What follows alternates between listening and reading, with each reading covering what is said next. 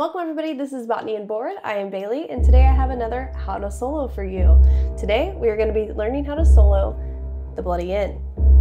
Bloody Inn is a game all about getting wealthy.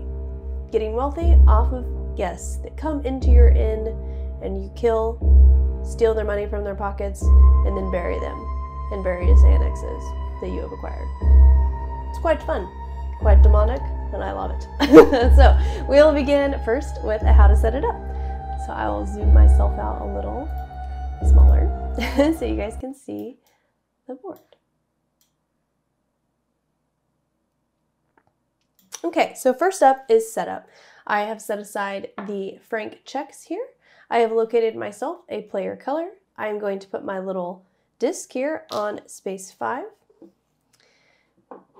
Set the game box off slightly, but yet still visible, if that's to your liking.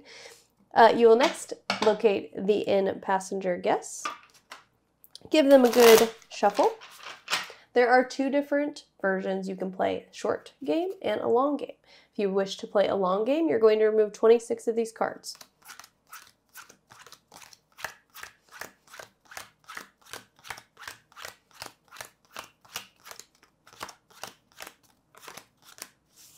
Return said 26 cards back to the box. You will not be using them this round. Next up from the box, locate a player aid card. Set that down in your play area. Set the welcome passengers stack to the left over here. You'll see I already have put one key onto one of these rooms of the inn. This is my room, and when these guests come and stay in my room, if they survive the night, I get 1 franc as compensation, which I'll move up on this wealth track. You'll see these are all just novice players keys, so I get nothing when any guests stay there. Next up, you'll locate some peasants. You'll put 2 in the bistro over here at the side, and you'll put 2 into your hand as your starting accomplices. They're going to help you do all of the nefarious deeds that I'll get into next up in our review of the actions. So we have effectively gotten all set up. As you can see, that takes all of like 60 seconds to get that going. Next up, then, we will go over how the game works. So we will be going through this set of welcome passengers 2 times, and then that will signify the end of the game. So what are you doing on your turn? Well, there are 3 phases during each round. Phase number 1, welcome travelers. It works like so. I'll be picking 1 up from the top of the deck, and the desk, and putting it out on any of these rooms I so wish. Now, I probably want to just keep somebody that I don't think I'm actually going to utilize this round so that they just stay in the inn and get me a franc at the end of the round is someone who stays in my room. The other 3 will have no impact. It doesn't matter which order I put them in.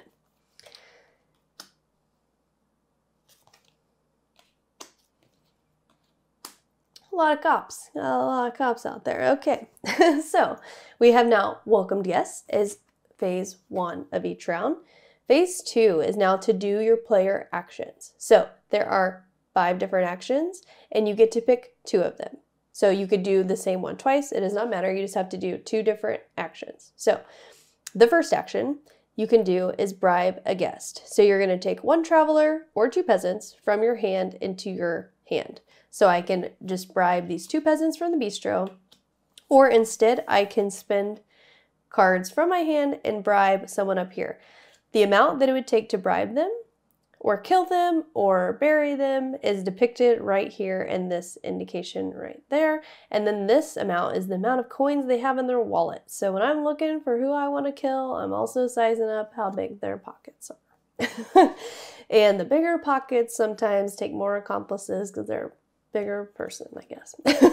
So next up, we have on your actions, you can build an annex. So similarly, you either take an accomplice or you take the peasants and then you use them to build an annex. So if you wanted to build an annex, any annex is something that looks like one of these little houses down here. So this one is a barn.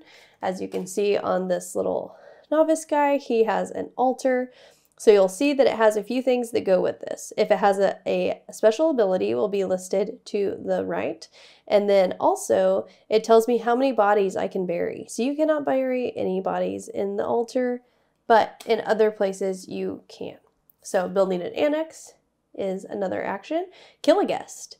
Place a guest from the inn upside down in your playing area. Next, you could bury a corpse. So you take a corpse that you've already effectively flipped over and buried in front of, or flipped over and killed in front of you, and then you can actually bury them in one of your annexes, or in the multiplayer game, you could also bury them underneath someone else's annex. And then the fifth action you can do is pass and do nothing, or you can launder money. Why do you need to launder money? Well, we have this wealth track here that caps out at 40 francs. So you will only have room to stuff 40 francs in the wall of this inn, and then you're going to actually need to launder some money and turn it into these checks here. So that is the fifth and final action you can do. So again, you welcome the travelers. You get to pick 2 actions of any of these, complete 2, and then it goes to phase 3, the end of the round. During the end of the round, it starts off with the police investigation. What that means, if there is a police that is left in the inn, they will effectively investigate. They will go see if I had any leftover dead bodies that were killed in front of me that were not yet buried. I would lose the game. I will be caught, go to jail, whatever, not win the game, more importantly. Then next up though, if there have police here but you don't have anybody buried, then I don't see nothing wrong. And next up then on phase 3 is travelers are going to leave. So you'll see that this novice managed to stay at my room. I will get 1 franc for him staying there, and then all the guests will leave. Goodbye, nothing weird to see here. And then I have to pay my accomplices because they're not working for free. So I have 2 peasants here, so I now have to pay them $2. So that is how a round works, and then you will just tee it back up from the start. I will go ahead and just do 1 sample round of a hypothetical turn you could do. That way you kind of see how it is in motion. So I'll go ahead and set these out.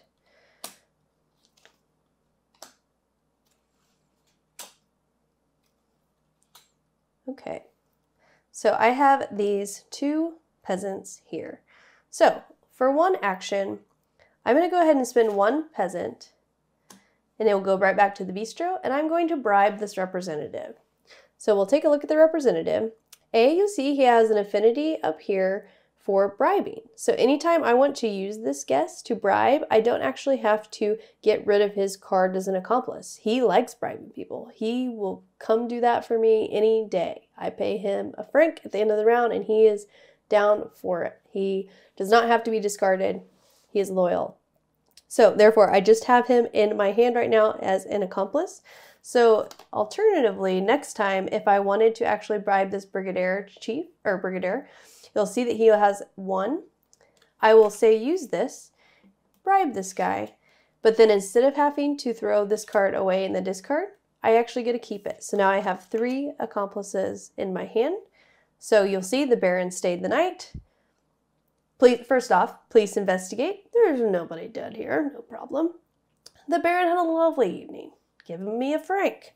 These guys go away. Got 3 accomplices on my payroll. They go down. Again, you would welcome guests.